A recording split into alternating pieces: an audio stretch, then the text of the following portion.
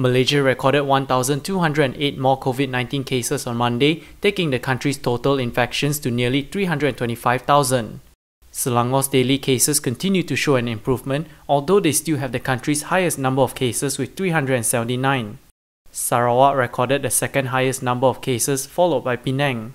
The Health Ministry also reported 3 more deaths due to the coronavirus, while another 1,973 patients have been discharged. 13 new clusters were discovered, 12 of which are workplace clusters.